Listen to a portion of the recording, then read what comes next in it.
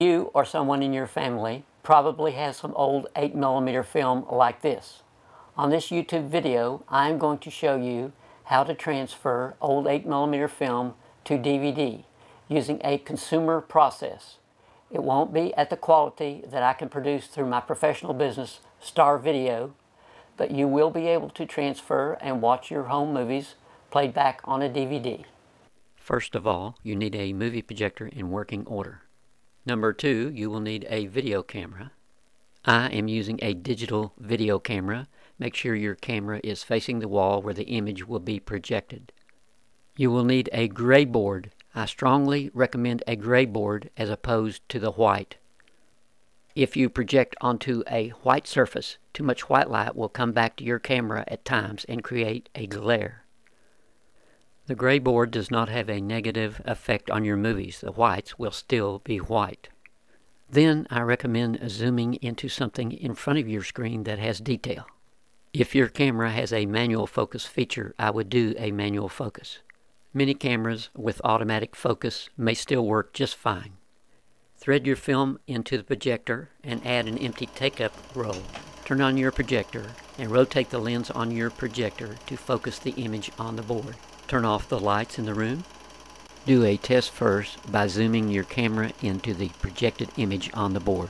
When you have a well-framed image in your viewfinder on your video camera, stop your projector, turn on the lights, and rewind your movie film. You will now be set up and ready to start recording. This time, turn off the lights, turn your video camera on to record, turn your movie projector on and play the movie from beginning to end. Put the next film on the projector. Repeat this process until you have recorded all of your movies.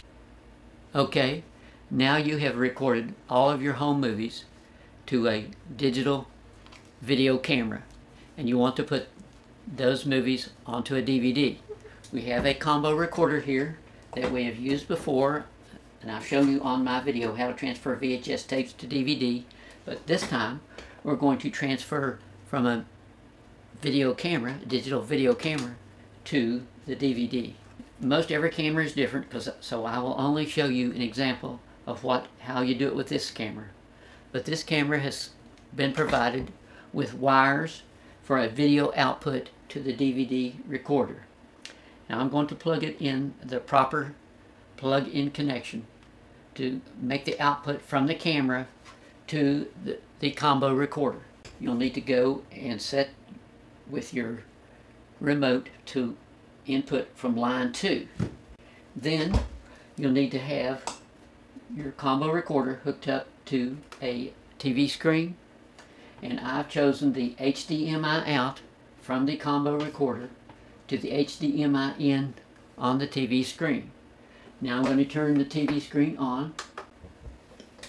It will show you the thumbnails of the home movies that are recorded by the video camera. Place then a DVD in. I am placing a DVD in the combo recorder, and it's set on source DVD, and the input, you can tell that it's getting the input because it's displaying through the combo recorder to the TV screen. Now we can tell that the combo recorder, that the DVD recorder side is ready to record this video from the camera, because it says 2 hours on the DVD display in time. That means the time it has to record, and we probably won't be recording for 2 hours, but if we do, that's fine. First of all, we're going to hit the record button on the DVD, and the DVD recorder is started recording, and now we hit the play button.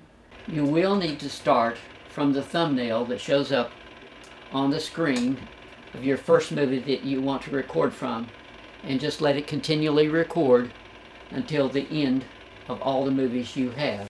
Once all the movies have been transferred from the camera to the combo recorder, you still need to finalize it. So you hit stop, you go into setup, and then you scroll down to disc edit, and you hit finalize, and then it asks you if you really want to finalize, and then you hit yes. After this has been finalized, you will be able to play this DVD back of your home movies, of the old movie film, on any DVD player.